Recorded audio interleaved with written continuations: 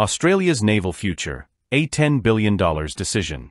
Australia is at a critical crossroads, facing a decision that will shape the future of its navy. The Royal Australian Navy's aging Anzac-class frigates are set to be replaced in a massive $10 billion program, and two contenders have emerged as finalists: Germany's MEKO A-200 from ThyssenKrupp Marine Systems and Japan's upgraded Mogami-class frigate from Mitsubishi Heavy Industries. Each option offers distinct advantages and significant challenges. The MEKO A-200 is a proven design, already serving in the navies of multiple countries, including Egypt. With a displacement of 3,800 tons and a 16-cell Mk-41 vertical launch system, it's reliable, versatile, and accommodates a crew of 120.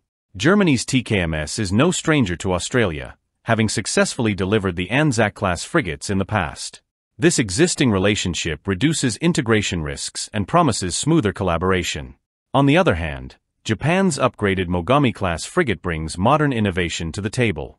It's larger, with a displacement of 4,800 tons, and equipped with a 32-cell Mk-41 system, cutting-edge sensors, and advanced automation requiring a smaller crew of just 90.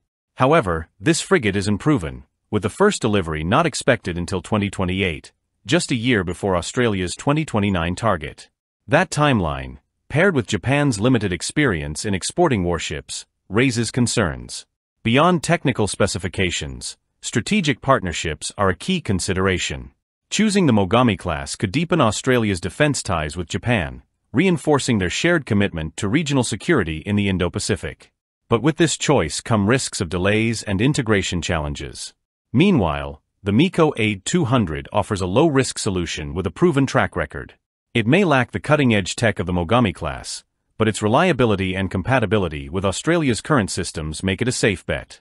So what will Australia choose? German reliability or Japanese innovation? This decision isn't just about ships, it's about the nation's defense strategy and its role in the Indo-Pacific. Stay tuned as we follow this high-stakes naval showdown.